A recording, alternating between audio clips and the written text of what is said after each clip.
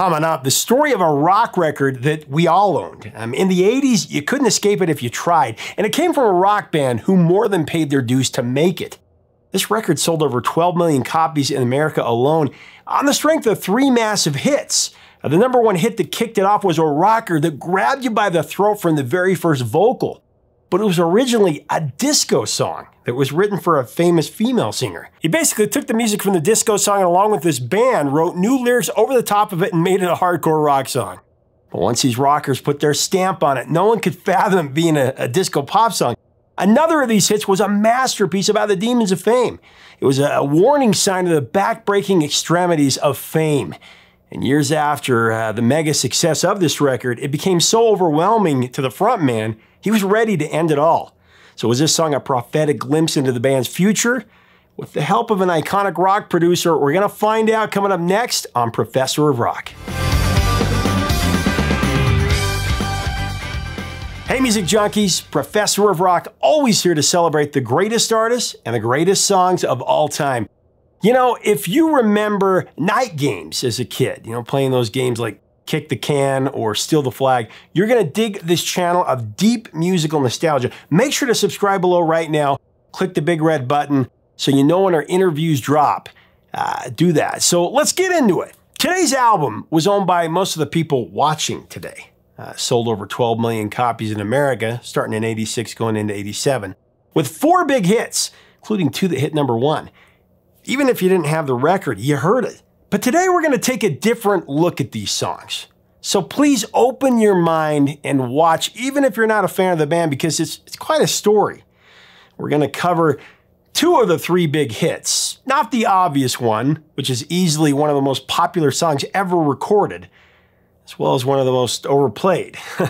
Instead, we're going to focus on the first and third singles on this record that are just as massive, but not as overplayed. And we have a legendary producer to give us insight on this record since he's the one who engineered it. If you haven't figured out by now, I'm talking about Bon Jovi and their classic hits, Wanted Dead or Alive, and You Give Love a Bad Name, from their massive multi-platinum mega hit, Slippery When Wet.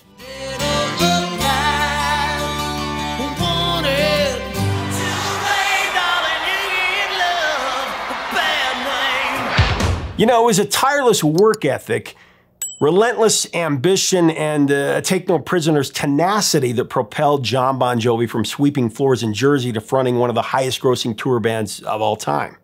Bon Jovi would pay their dues to become global superstars and then pay some more as they fought to stay on top. So let's set it up real quick. John Francis Bon Jovi Jr. first met bandmate David Bryan at Sayreville High School in New Jersey. They played in various local bands and then they moved to New York. To make some money and network with the music business. John actually got a job at his cousin Tony Bon Jovi's recording studio. It was called the Power Station. It's where John worked as a gopher, sweeping floors, running errands, doing whatever. It was hard work, but it was a good move because after saving up some money and using his cousin's connections, Jon Bon Jovi hired some studio musicians to record a demo. And this demo was Runaway.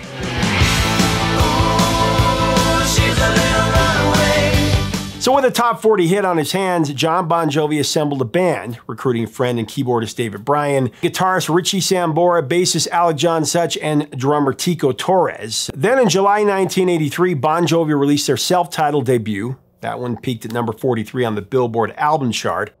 And then their next record, 7800 Degrees Fahrenheit, edged a little further up the standings. It went to number 37.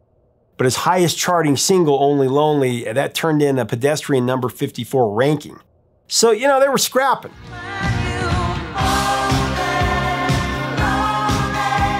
2 failed albums and just a couple of modest hits to their name. It looked like Bon Jovi still had a long way to go to the top. Of course, their third album, Slippery When Wet, that would change everything in a hurry. But here's the thing. This was their make-or-break record. In 1986, the band enlisted help to craft this into a bestseller. That's where Desmond Child came in. Child would, of course, go on to jumpstart a litany of hits in the 80s for bands like Aerosmith and Joan Jett and the Blackhearts, Alice Cooper, to name a few. For Slippery When Wet, he would be credited as a co-writer on 4 tracks, including his 2 biggest singles, You Give Love a Bad Name and Livin' on a Prayer.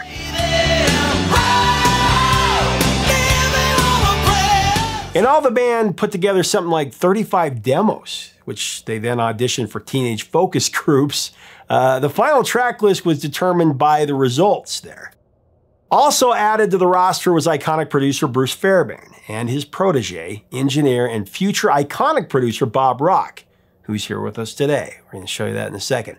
The album was produced at Little Mountain Sound Studios in Vancouver, Canada in the spring of '86.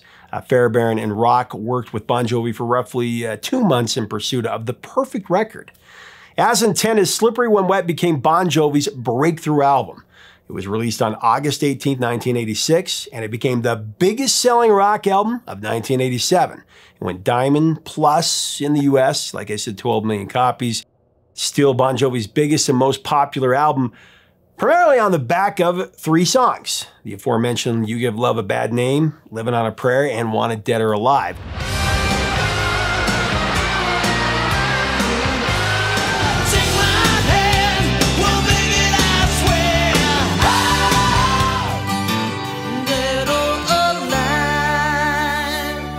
So the remnants of You Give Love a Bad Name, that came from Desmond Child. This is very interesting. It started out as a disco song. It was recorded by Bonnie Tyler of Total Eclipse of the Heart fame. There's nothing I can do, a total eclipse of the heart. Interestingly enough, it was Desmond Child who wrote Kiss's biggest hit, the disco-esque I Was Made for Loving You. So there's that. Desmond Child, he went to his first meeting with Jon Bon Jovi and Ritchie Sambora at Ritchie's parents' home in New Jersey. They wrote in the basement, actually, of his mom's house. In that first session, You Give Love a Bad Name was born. The chemistry was just brilliant between these guys, as evidenced by Livin' on a Prayer and You Give Love a Bad Name. You Give Love a Bad Name was about being infatuated with a toxic lover.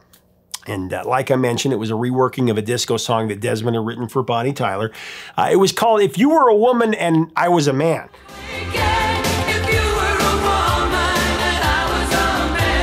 It didn't do well in America at all, didn't even hit the top 50, but it was a huge hit in France. And when Desmond wrote it initially, he said that he felt it would be the biggest song ever. He would be dead wrong about the disco version, but the rewritten rocker would be a gigantic #1 hit and blow Slippery When Wet out of the water. So let's get into what Bob Rock said about it. As we go into this interview, I do want to thank our sponsors, Any Eyewear, the glasses I always wear. Go to our info button right up here and you can design your own pair of glasses. Color, the shape, the style. They have so much variety for whatever your eyewear needs are. And they start at just $6.95. Quality's off the charts. Get yours today by clicking on this link.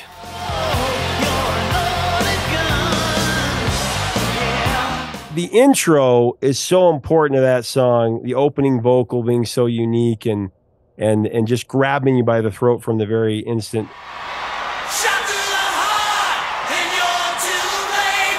Tell me about that song, what your thoughts were as they were recording it and you're mixing it. For one, the intro is kind of interesting because the intro didn't have that guitar, the octave guitar in it.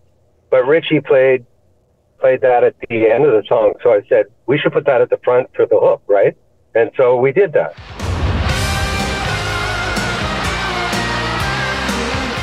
And Shot Through the Heart, they were talking about that. And that's kind of a Desmond song. You can hear his formula all over that song. Definitely. I remember they were talking about naming it Shot Through the Heart, but it's really unique. Even the outro, nailing that outro, and it's got such an energy to it.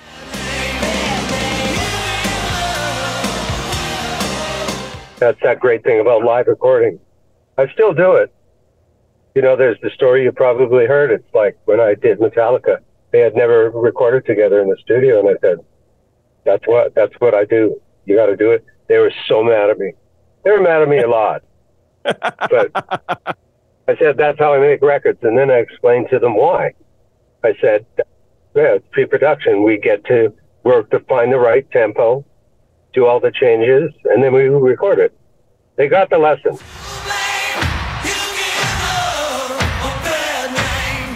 Desmond Child has said that John and Ritchie weren't aware that his song was a reworking of the Bonnie Tyler song. It's really cool that he wrote the same song twice and Bon Jovi took it to #1 when they toned it up to be a rock song. So then there's Wanted Dead or Alive. In my opinion, the true masterwork of the Bon Jovi catalog.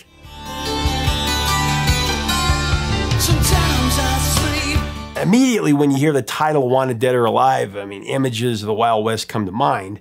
And the song's lyrics do draw on a Western setting, with John declaring, "I'm a cowboy, on a steel horse I ride."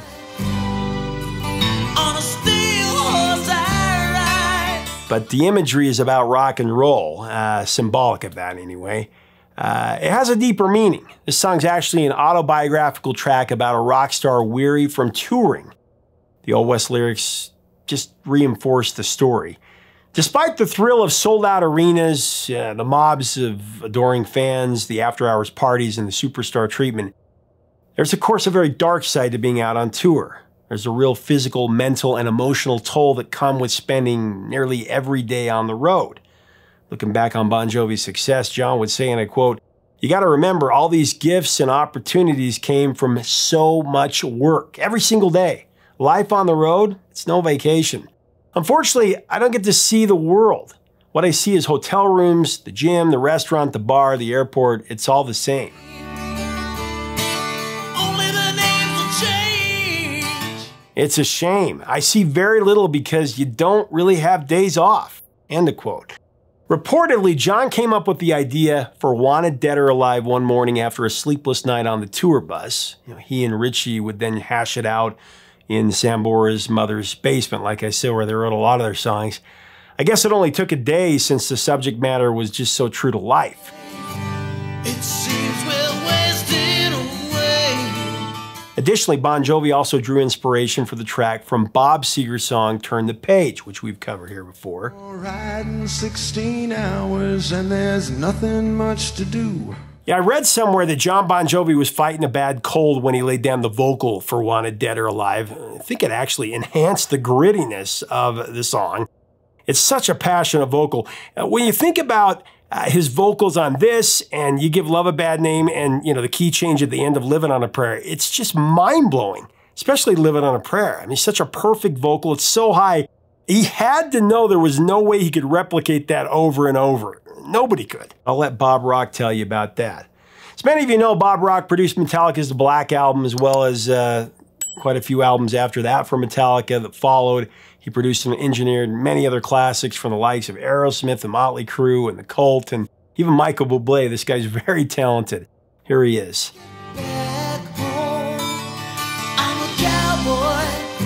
Tell me about that chemistry that you saw between Jon Bon Jovi and Ritchie Sambora and the band as they were getting that done. One thing that they did, actually, Ritchie said that Bruce Fairbairn and I should do the next record because of the Honeymoon Suite record and other records we had done. He said, these are the guys we got to get. So, but they did pre-production. They had the songs, they rehearsed them, with Bruce. So all we had to do was record it and make it sound great. Now, these guys like Tico Torres, incredible drummer. I mean, they're all great musicians.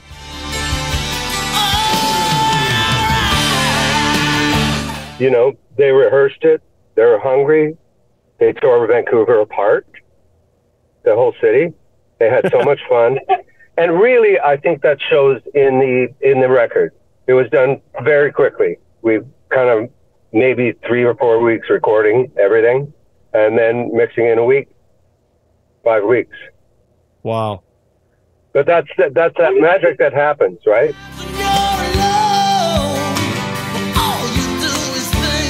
What did you think when you first heard Wanted Dead or Alive? I know that was inspired by, Bob Seger's Turn the Page, yeah. Obviously a road song. They lived it. And that's why when you hear him sing about I've seen a million faces and I've rocked them all. That's just a phenomenal song. What was your take on it, the Old West theme and all? Well, let's say this. So we Bruce Fairbairn used to go home. Well, he went home for dinner. So we did a pass, and dinner happened. And it was okay. So we kind of knew what we were doing. So I took the band to a Greek restaurant and we drank, okay? And we came back and we basically pressed play or record, and the take after dinner with a bit of, what is it, ouzo, the Greek wine or whatever, and a great, one take, and that was it. That's how good they were.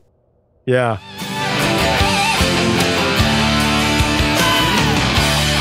Well, that 12-string guitar too. Well, that's an interesting thing. I'd never heard a guitar sound like that. A Guild. I got one now. I bought one after that record.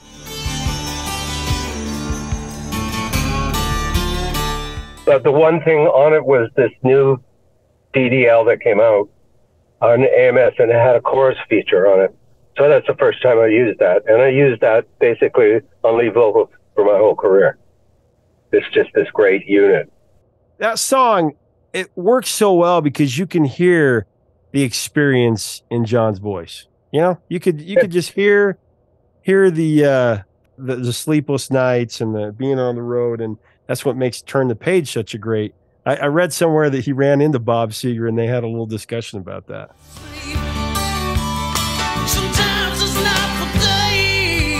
You know, back then, I was starting to become awake of what a great band was and what great songwriters were. Like, for instance, they had Raise Your Hands, which is on the record, right? I said, that's an okay song. And he said, no, Bob, that's the opener of the show. So they wrote a song for the opening of the show. It was not supposed to be a hit, right? And I went, that's so smart.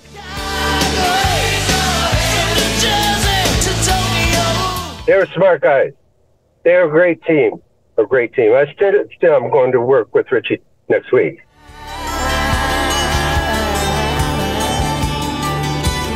So released in 1987, Wanted Dead or Alive was the third single from Slippery When Wed. It climbed to number 7 on the Billboard Hot 100, and it went to number 13 on the mainstream rock chart.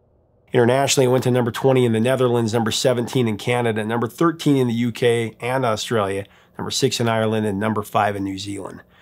You know, its music video perfectly complements the song's message. Directed by Wayne Isham and shot completely in black and white, the clip features footage from Bon Jovi's 86 to 87 tour, showcasing the band's life on the road. It truly captures the euphoria and the fatigue of the rock and roll lifestyle, right? It's all in there. The performances, backstage, the dressing rooms, the tour buses, the road crew, the groupies, crowds of crazy fans, pressed up against barriers and windows, all vying for a piece of Bon Jovi. It really brings the reality of this song to light.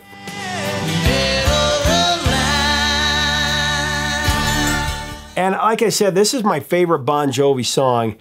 Some very prominent musicians have actually said some rude things about this song, including Les Claypool of Primus. I mentioned that just because I've read that before, and they're insane. This is a phenomenal rock song.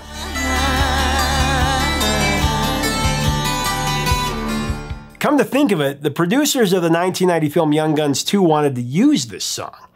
And Jon Bon Jovi was invited to the set in Santa Fe, New Mexico to check out the production. However, since Wanted Dead or Alive wasn't literally about cowboys, it was about rock stars, Jon didn't think it would fit the movie lyrically. So instead he penned a new song and played it for the execs on acoustic guitar right then and there, Blaze of Glory.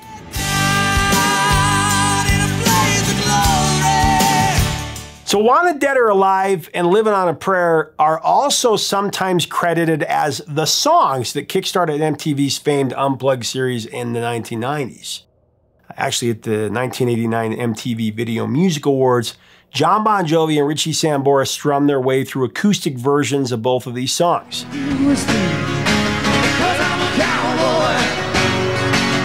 However, it's actually more myth than reality. According to the show's creators, Jim Burns and Bob Small, the series was already in production at that time. So if anything, Bon Jovi's acoustic performance was at best a validation that the concept could work very well. Who knows?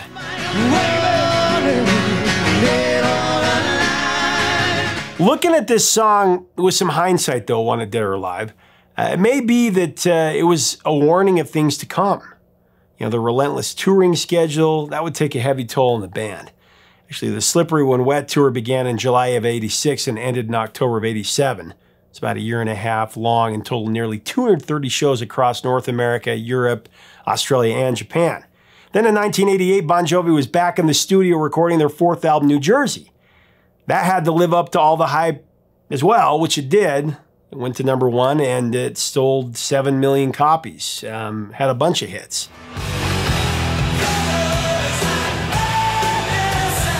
Bon Jovi, of course, followed that up with another grueling tour. It was called the Jersey Syndicate. This one consisted of 238 shows across 5 continents from October of '88 to February of '90. It's even bigger than Slippery When Wet. It was massive. Completely burned out. No one in the band had anything left to say to each other, and Bon Jovi went on hiatus for 2 years from there. Jon actually moved to Malibu, California. From there, things just continued to get worse. His mental health was shot. Said Jon about it, "I was at a crossroads. I'd achieved what I thought was it, and I was disappointed by it. I was like, is that it? Well, that sucks." The fame and fortune for him, it was all false promises. Anxious, lonely, and depressed, Jon continued to spiral downward from there. Broken down and completely spent and in a very dark frame of mind, Jon almost made a devastating and irreversible decision. While on his way to see a psychologist, he was driving down California's Pacific Coast Highway. He was thinking about how sick he was of all of this. Not only the rock star lifestyle, but life itself, his life. In that moment, he seriously considered jumping out of the speeding car and ending everything. It's a moment he understandably doesn't like to talk about. He said, "I'm not ready to share it in full, but it was not pretty." But the good news is that obviously he's still here. Whatever it was that changed his mind, he can be grateful, we can be grateful, it was enough that pulled him out of the tailspin. But man, it really adds a whole new dimension to the meaning of Wanted Dead or Alive if you listen to it now. Jon says he never wants to go back to that place.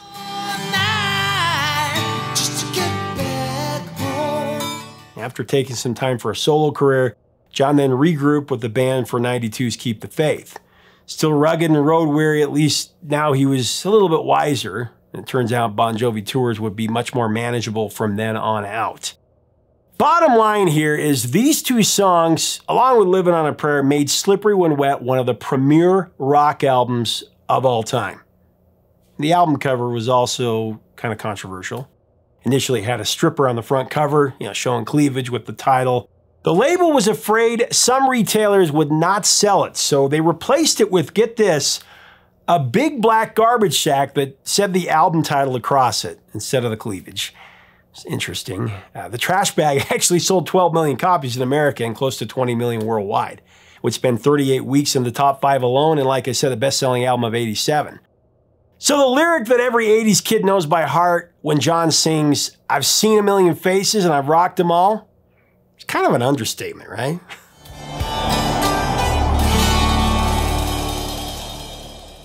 Leave us a comment about Bon Jovi and Wanted Dead or Alive and You Give Love a Bad Name. What are your memories of this song, of this album? It was so massive. I remember jumping on the trampoline and doing karate and wrestling tournaments to it. It was just so big. Let us know below your memories of it, your thoughts on the song. Let's have a great discussion. If you like our content, we'd love to have you subscribe. Check us out on Patreon for even more content. Until next time, 3 chords and the truth, my friends.